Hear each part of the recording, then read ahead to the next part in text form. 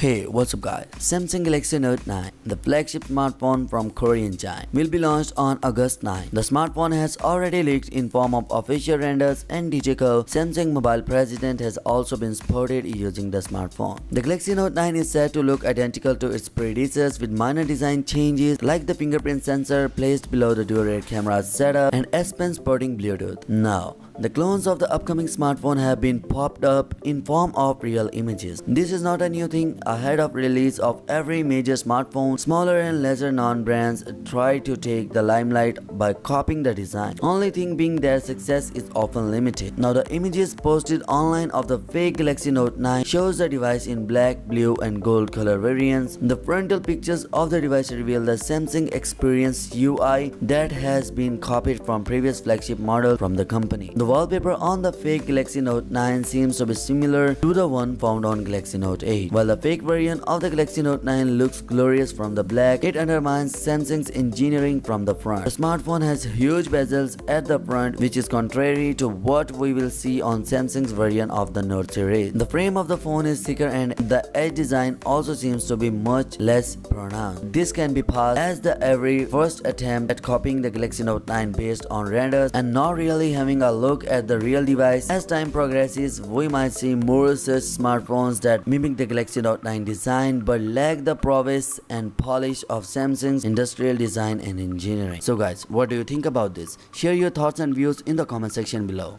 And yeah, peace.